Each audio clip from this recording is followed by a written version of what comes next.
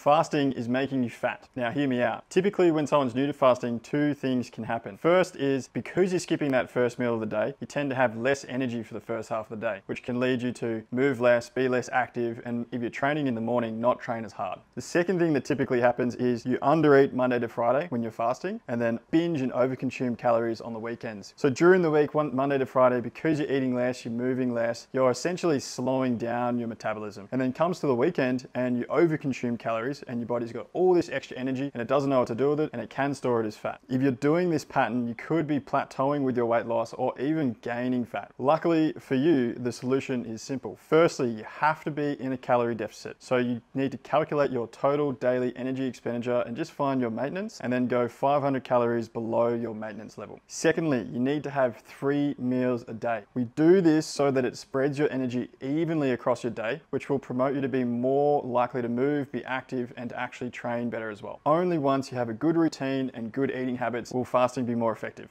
Bloody starved myself to death, mate.